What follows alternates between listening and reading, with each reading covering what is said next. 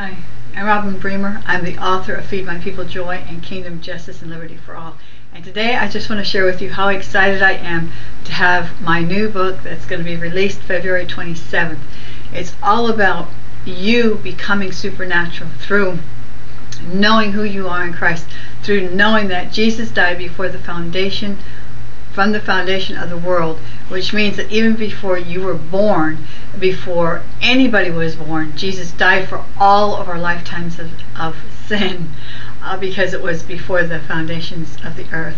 Jesus looked ahead, God looked ahead and saw all the people that were going to be born, all the sin that they did, and He died for them before they committed any sin. So forgiveness of your sin doesn't start the moment that you receive Jesus. You receive Jesus, so from all your sins backward, you're forgiven, and all your sins forward, you have to behave right, you have to obey and follow the law in order to be forgiven and confess and so on. No, Jesus forgave you. Once you receive Jesus as your Lord and Savior, He forgave you for all of your lifetime of sins.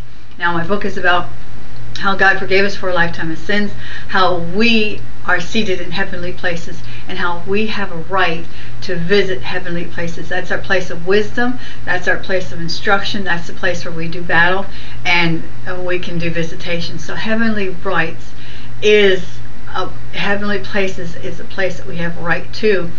And I will unpack the scriptures in that section that will show you and prove to you that you have a right to heavenly places and what that really means.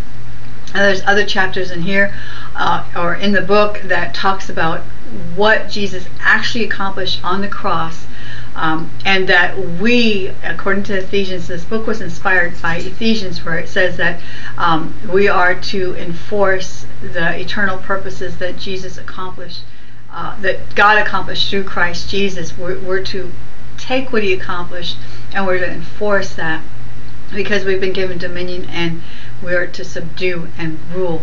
And it's exciting revelation, because once you get a hold of that, once you get a hold of that one scripture, it will change your life. And in this chapter, I'll unpack and go over all of my favorite scriptures that allows me to walk in authority, power, and dominion, and in the supernatural things of God. And it's God's supernatural power. It's an awesome book.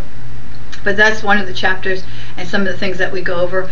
And also one of the last chapter is about building our faith in God's grace.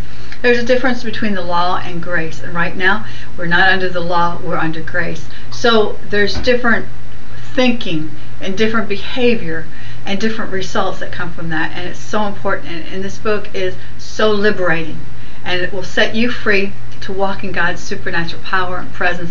But not only you, it will cause you to walk in power in your ministry, to bring the things that you need in, to be able to minister to others, to save lives, to set people free. I want you to get hungry and on fire for God, because being a Christian is not boring, it's not dead, it's not a bunch of rules. It is a supernatural, fun relationship with the Holy Spirit and the presence of God.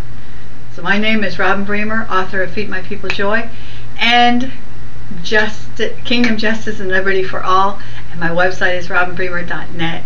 Check it out. Leave comments. Please leave comments. Let me know that I'm ministering to you. I'm sending joy your way, and that you are getting answers, set free, and delivered.